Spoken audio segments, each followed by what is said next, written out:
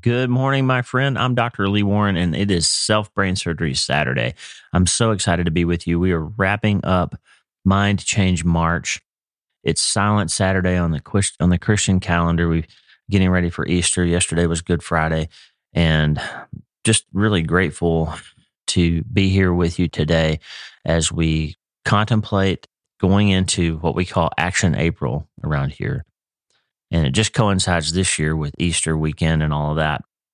And yesterday I had an incredible experience. I've told you before numerous times about Dr. Jeffrey Schwartz. Dr. Jeffrey Schwartz, a famous psychiatrist, one of the guys that really unlocked the secrets of how to successfully treat obsessive compulsive disorder without drugs or things like that. Is it helping people use mental force to change their minds? He's one of the guys that figured out what we now call, and everybody talks about on Instagram and everybody talks about all the time on podcasts, and we talk about self-directed neuroplasticity.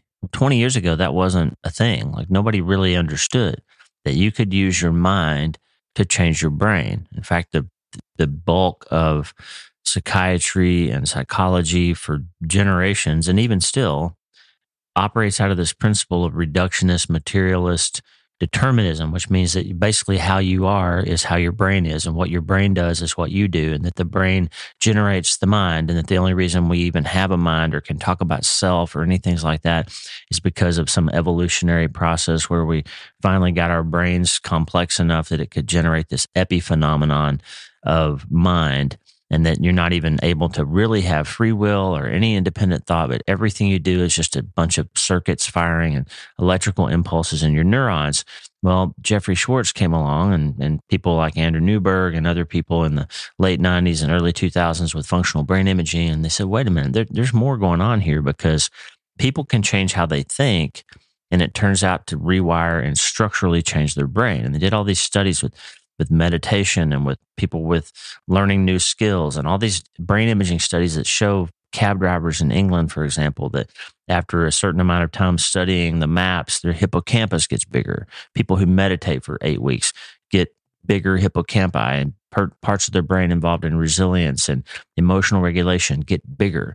And so we see that the things you think about and the things you do with your mind change your brain. And so the good news for us here on Self-Brain Surgery Saturday is, as we get into Action April, I want you to be aware that what we talk about here on this podcast is literally self-brain surgery. You literally can change the structure of your brain by changing what you think about. And I want to remind you that we talk all the time about smashing faith and neuroscience together. The Bible's been telling us for thousands of years, going back to the Old Testament, that when you think differently, your brain behaves differently. The Bible doesn't use words like brain. The Bible uses words like mind and heart and soul and things like that. But what the Bible's talking about is that when you think differently, when you transform your thinking, you will change your life. And that has all kinds of implications, as we've talked about, with generational issues and how we live our lives and the things we pass on to our children and breaking down traumas and things from the past. All of that stuff is literally in your control if you're willing to learn how to perform self-brain surgery. Today, I want to parse out between self-brain surgery and directed neuroplasticity and cognitive behavioral therapy and all those kinds of things. There's a whole overlap of all these things that we talk about, and what's what, and why does one sound better than the other to me as a Christian who's also a scientist, who's also a surgeon. How do I sort of see the difference between what we call self-brain surgery and what the psychologists might call self-directed neuroplasticity, or what somebody else might just call therapy, or learning how to think differently, or self-help, or those kinds of things? What's the difference in all those things? And I just want to tell you about 4 different pathways towards mind change. And we've talked about them before, but I want to give them to you in a new way today. I had some insight this morning as I was doing my Bible study into something Jesus said, and I think it's relevant. And as we wrap up Mind Change March and we're getting into Action April, I want you to go into this month with a confidence that you really can change. That whatever you're dealing with, whatever you've been through, whatever has hurt you, whatever is limiting you, whatever is holding you back, or if you're doing great and you're not bereaved and you're relatively happy and things are going okay, but you just feel like something doesn't quite taste right, you can't quite put your finger on it, but you think that your life is supposed to be a little different than the life you're actually living, then self-brain surgery is the path to get there. It's where faith and science really smash together. And it really structurally, literally is like me doing surgery in the operating room, except I don't have to shave your head. I don't have to make an incision in your scalp. I don't have to drill your skull open. And you don't have to recover from that painful operation and walk around with a big scar on your head and take time off work and recover and go to rehab and all that stuff. You don't have to do that because you can do this surgery by changing how you think. And it will literally change your mind and literally change your life. And before we can do any of that, today, as we wrap up Mind Change March and get ready for Action April, I have one question for you. Hey, are you ready to change your life? If the answer is yes, there's only one rule. You have to change your mind first. And my friend, there's a place where the neuroscience of how your mind works smashes together with faith and everything starts to make sense. Are you ready to change your life? Well, this is the place, Self-Brain Surgery School. I'm Dr. Lee Warren, and this is where we go deep into how we're wired, take control of our thinking, and find real hope. This is where we learn to become healthier, feel better, and be happier. This is where we leave the past behind and transform our minds. This is where we start today. Are you ready? This is your podcast. This is your place. This is your time, my friend. Let's get after it.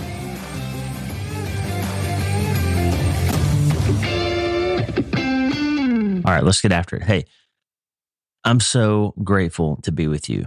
And it's such an honor to have a chance to talk to you and wherever you are in the world to know that you're out there and you're listening and you're learning and you're trying to apply these principles and you're trying to find a way to change your mind and change your life. And I'm so grateful that I get to be part of that journey with you. Every time I do this, I'm aware of and honored by the fact that you are giving me a chance to participate in your healing. That's my calling, by the way. I'm a neurosurgeon, but my identity and my calling is not about putting knife on skin. It's about helping people figure out what hurts them and finding a way to heal it and finding a way to get better. And so that a big part of that and how I actually make my living is in the practice of neurosurgery.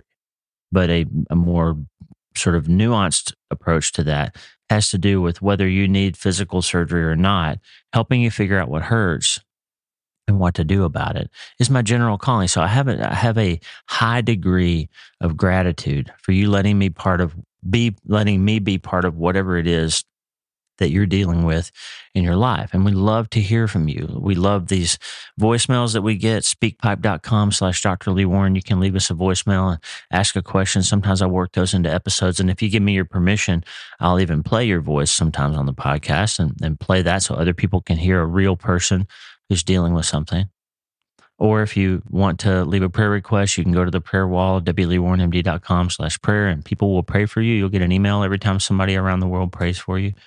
And that's a great thing. The newsletter on Sunday, every week, the Self-Brain Surgery newsletter, drleewarren.substack.com. That's a way you can hear from me in writing every week.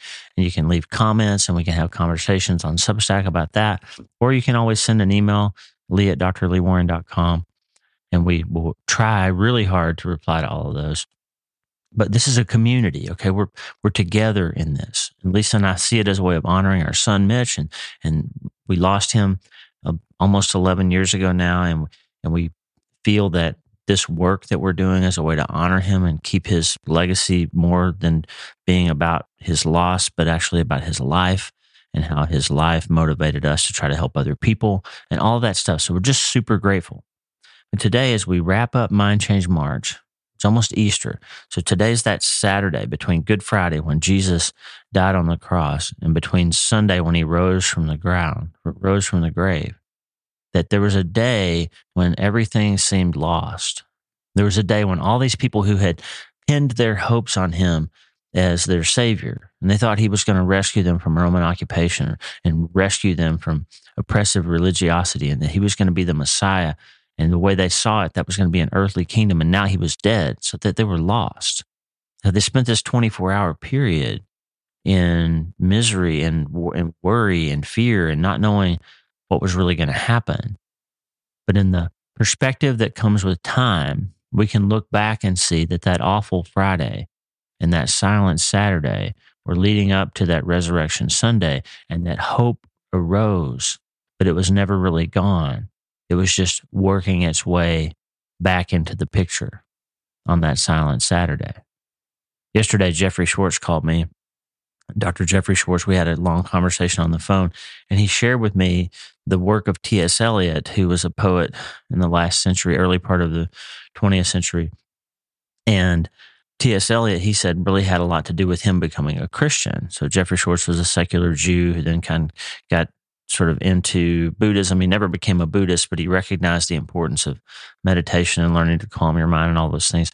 And he ultimately found his way to Christ by searching out the works of Kierkegaard and Eliot and others, and through brain science kind of brought himself to a saving relationship with the Lord. Well, Jeffrey Schwartz called me as we were talking about a potential collaboration that we might do. He read me from T.S. Eliot's poem, and I want to just read you a short section of this. This is one of the four quartets, part 4 for Good Friday. And he says this: "The wounded surgeon plies the steel that questions the distempered part. Beneath the bleeding hands we feel the sharp compassion of the healer's art, resolving the enigma of the fever chart. Our only health is the disease, if we obey the dying nurse whose constant care is not to please, but to remind of our and Adam's curse, and that to be restored, our sickness must grow worse. The whole earth is our hospital, endowed by the ruined millionaire, wherein, if we do well, we shall die of the absolute paternal care that will not leave us, but prevents us everywhere. The chill ascends from feet to knees, the fever sings in mental wires. If to be warmed, then I must freeze, and quake in frigid purgatorial fires, of which the flame is roses, and the smoke is briars. The dripping blood our only drink, the bloody flesh our only food, in spite of which we like to think that we are sound, substantial flesh and blood. Again, in spite of that, we call this Friday good." Eliot's saying all the hard things we must go through if we really want to live, and all the difficulties and all the pain, all that stuff is part of the process. And especially when we look at Jesus, Jesus had to suffer and die on the cross and be buried before he could rise again to put death in the ground for good. And I just thought it was amazing that Jeffrey shared that with me. And it puts kind of into context the scale and the scope of the work that we're doing here, friend. When you're deciding that you're willing to go through this self-brain surgery process, there's some decisions that have to be made. And there's some things you have to let go of if you're really going to make progress. There's some things that need to stay in the ground. You know, when Jesus came up and they walked into the tomb, when Peter and John walked into the tomb, the grave clothes were left behind. There were some things that went into the tomb with him that did not come out. He rose, but he left some things behind. And I just want you to know that when you make a decision to let him resurrect you into this new mind and new life that you can have and he desires for you to have, and I can teach you the structural elements of how you can do that, but there's some stuff you're going to have to leave behind. And so today on that silent Saturday, maybe one of the things that you could do, in addition to worshiping and being in awe of him and the great thing that he's done, is put yourself in that position of thinking through that if Jesus was going to resurrect you and you were going to have a new mind and a new life, what things would you need to leave behind?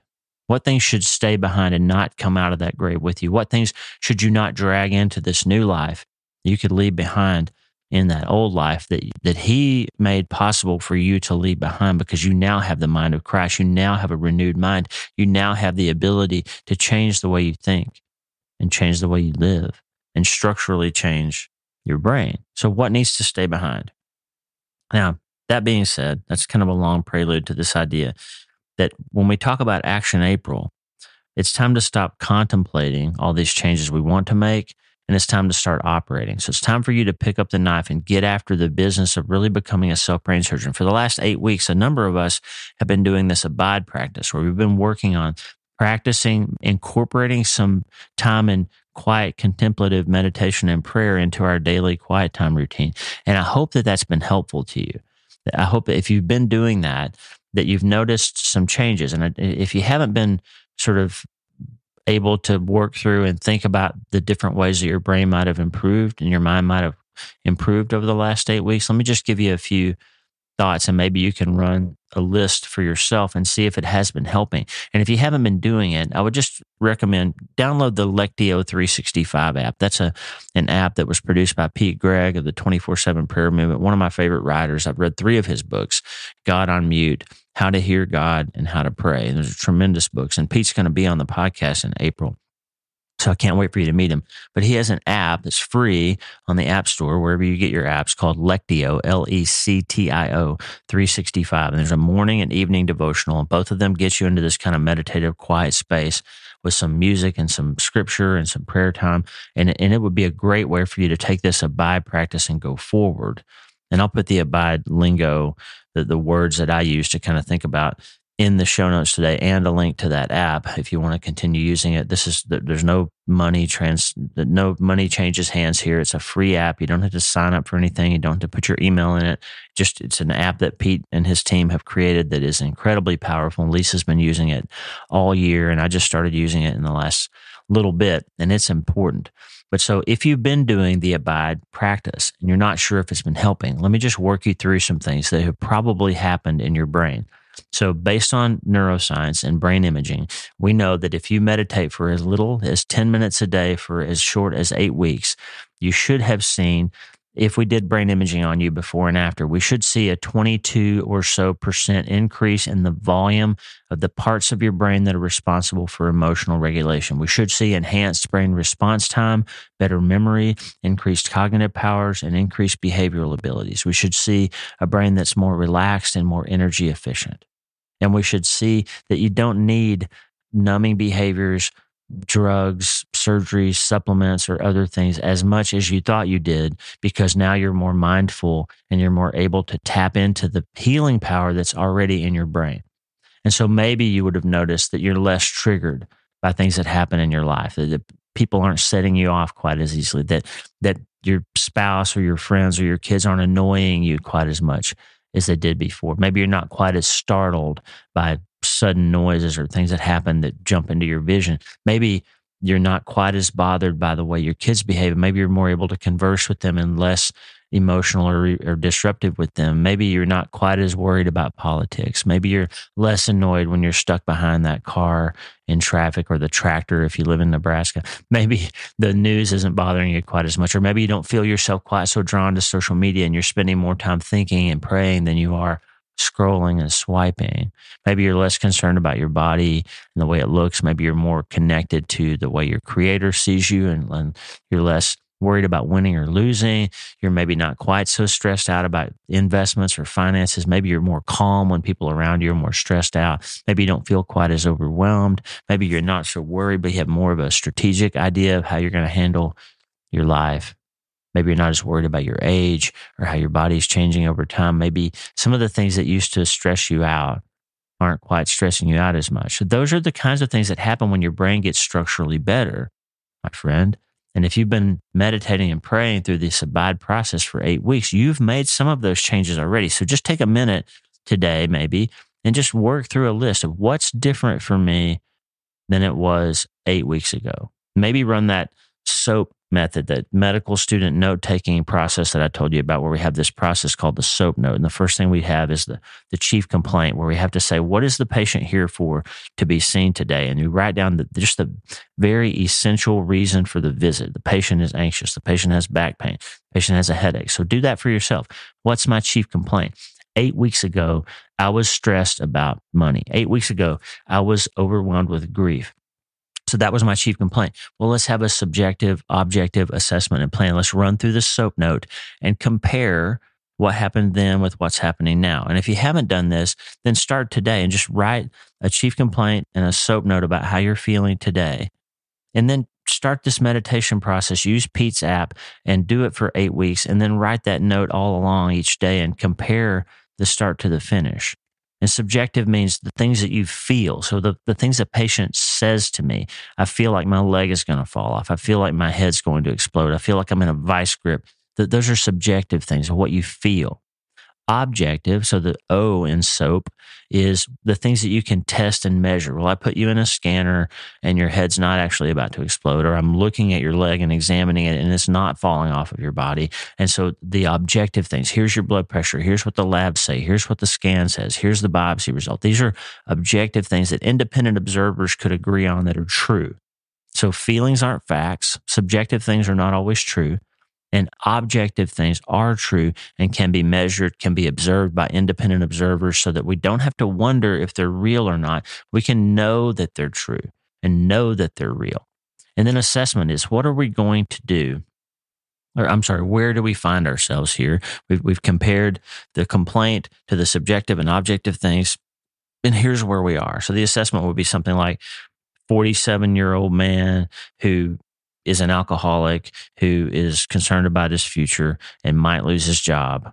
That's the assessment. We've come to the place. 37-year-old lady whose husband just died of glioblastoma and she feels like she's stuck in grief. What's the plan? So the plan is, here's what we're going to do about it.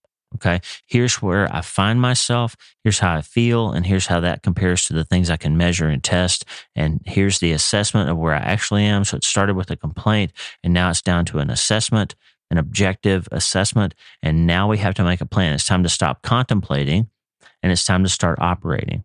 Okay. So that's assessment and plan. We're going to get after it. So this is Action April and it's time to get after it. So I just wanted you to work through that abide process one more time and have an understanding of where we are and what we actually need to do about it.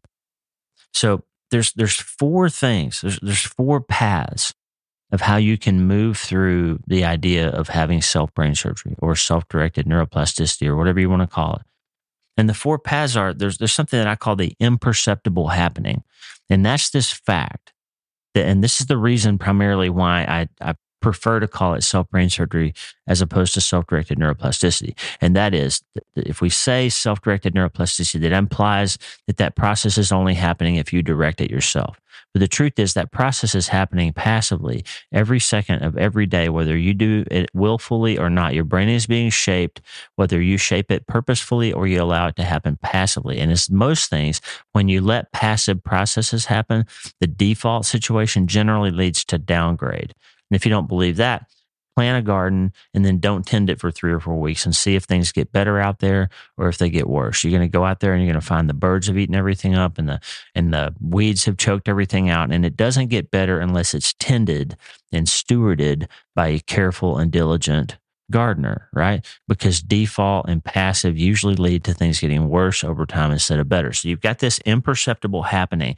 This neural pathway rewiring is happening all the time in your brain, whether you do something about it or not, whether you intentionally steward it or not. It's happening. It's imperceptible. It's happening all the time. The microtubules in your brain have rewired millions of neurons and synapses since we started listening to this podcast. Okay. Your brain is not the same as it was 30 minutes ago. And it's not the same as it will be 30 minutes from now, even though you haven't been intentionally changing. Okay. It's imperceptible happening. That's the base level. And if you don't decide to be in charge of that process, you might not like the result because it's going to feel the same or worse than it's already felt. And if you were happy with how things were going, you probably wouldn't be listening to a podcast about changing your mind and changing your life. So what got you here to this place won't get you into Action April in a different place unless you decide to change it by becoming a self-brain surgeon and implementing these things and doing them aggressively and actively. Okay.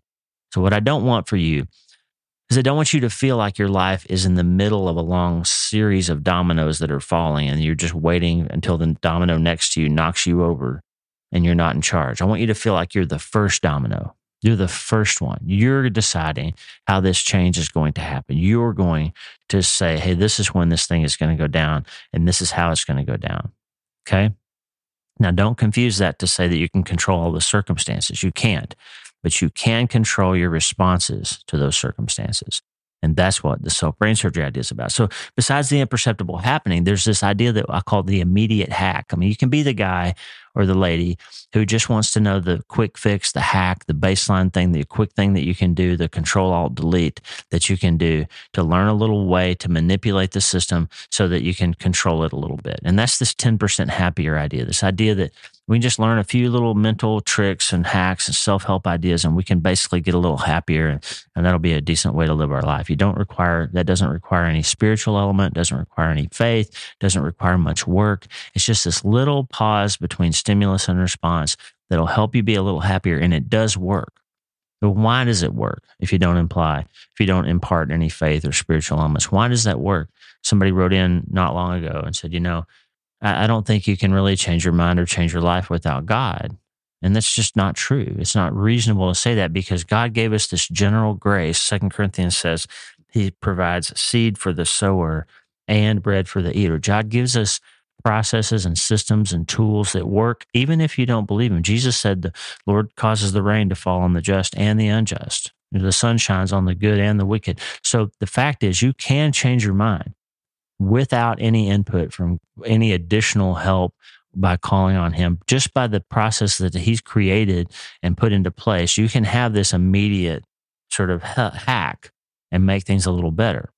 Or you can even get deeper. You can open the hood up and learn all about the neuroscience and learn all about how your brain works and how things really happen neurologically. And you can learn all about neurotransmitters and all about how your mind and your brain interact. And that's, Dawson Church and Andrew Newberg and all these guys that have figured all these brain science things out. And you can really get deep into it. And that's what I call the immersive help. Like, you can help yourself and change your mind a lot by getting deep into the neuroscience. Okay, you really can. But that, in my opinion, it's kind of like having a computer with a hard drive and a USB slot, so you can stick new software in there and you can change it and you can make it better. But it's not quite as powerful as it would be if you connected it to the internet. And so the final step, the final path, the fourth one is what I call the infinite healing. This is how you connect your mind to your spirit so that the great physician who created you can influence and command and control and help you take the reins and change this thing under his direction, so that you can actually manage your mind and your brain the way it was designed to be operated. And that's how you're going to reach the highest level of hope and healing in your life. And just this morning, we've talked about all that stuff before, but just this morning dawned on me that the parable of the sower in the Gospel of Mark actually kind of describes these four processes. And I never put this one together before, but in the Gospel of Mark, we have this story that Jesus tells of how the farmer goes out and throws seed. And some of it lands on this ground that's not very good. It just lands on the ground on the path that's been hard packed, and the birds really quickly come and eat it up. Okay. So basically, if you have this notion that pops into your head that you'd like to change your mind, but you don't do anything about it, then that notion that you have, that possibility, is going to fall on some hard packed ground, and pretty quickly your brain's going to rewire and go right back to the way it's always been. And you're not going to make any change. And you're going to start to feel like things are stuck because you didn't give your brain a chance to till the soil up and really make that stuff get down and deep and grow. It just fell on the hard path pack. And then Jesus said there's a second guy that comes and throws the seed out and it lands in this rocky place where the soil's really shallow, and it tries to grow, but it can't go very far. And as soon as the sun comes up, it just cooks it up and burns it up. And I think that's what happens with the immediate hack, folks. It's fine if the problem's not very big. It's fine if you're just a little bit kind of anxious or something. It works pretty well. But if you have a real problem, if some massive thing happens in your life, that 10% happier is going to burn up in the sun. It's not going to be enough. That toolkit is not deep enough to really make a difference for you. And it's not going to help for very long. In the third group, seed falls among thorns. And they grow down and they start to grow, and it grows up, and all of a sudden the thorns and the weeds grow up and kind of choke everything out, and it's not able to bear grain. So it grows and it gets going, and it lasts a little longer, and it has a little more power to it, but it doesn't really make it in the end. And I think that's where this sort of self-directed process, where you take this idea that you can take the reins and take charge and you can work through things on your own. I think that's kind of this third level. You can make progress and you can do some good things for yourself, and you'll see some growth and you'll see some change. But I think there's going to be a level where you feel like it's not enough. Like that something's going to happen in your life where you feel like you just don't quite have the juice or the power that you need. And there's going to be some level that you feel like you're missing something. It doesn't quite taste right. The fourth level, the seed falls on good soil. It grows up and produces a crop and it's 30 or 60 or 100 times better. That, in my opinion, is the infinitely happier level, where we let the Lord, the great physician, the healer, come and be part of the process and put those roots down and really learn how to make these changes and decide what stays in the ground and what comes up out with us when the resurrection, the new life, the transformation happens. Does that make sense? I hope so. Listen, it's Action April almost in a couple of days, and we're just finishing up Mind Change March, and it's time to make some decisions about what we're going to leave in the ground and what we're going to allow to come into life. And we're going to see some real powerful change. We're going to see some real structural changes in our brain. We're going to see some real things that we can take notice of. We can subjectively and objectively make assessments about, and we'll make a plan to stop contemplating and start operating. And we're going to see some action happening in Action April. And we're going to start today.